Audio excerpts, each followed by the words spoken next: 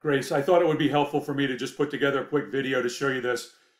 I'm going to demonstrate this on your GE forecast.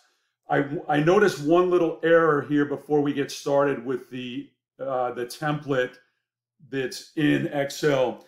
If you go over here where you initiated, this is good, and this is good as well. When you get to this third day, let's see, it looks like you're taking J27, so you're taking 3% of the previous day close, which is correct. I think that is F22. That's correct. And then you're adding to it 1 minus. Now you have F21 here. You're taking the previous day, the actual close, but what you should be taking is 70% of the estimate. So the only thing that you need to do, it's a very simple Excel change, is where you have, in this case, where you have F21, I'm just going to highlight that. And then if you go click on the cell, I think that's M31, and hit OK, and then just take those formulas. That's the beauty of Excel. Just drag those all the way down, and you'll notice a slight adjustment. After you do that, let's see, go to data, data analysis. Let's see, exponential smoothing, click OK.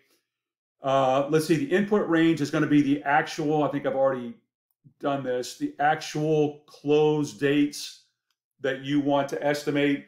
Remember that you're using a smoothing constant of 0.3, so the input for the exponential smoothing template here is 1 minus that, so 0.7. Excel calls that a damping factor. And then what I'm going to do is I'm going to put your Excel forecast right next to your manual forecast. I think we can start those right here, and let's click OK, and then just make sure that we compare. These all should be the same, 1539. That rounds to 1541, 1549. That will round to 1562, 73, 88, 97.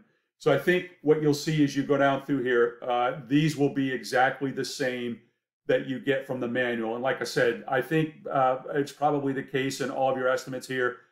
Just so it doesn't drive you crazy, make sure that you go in here and on this last piece, what you take in 1 minus the smoothing constant, so 1 minus 0.3, that is actually being multiplied times the the estimate that you got for the previous day.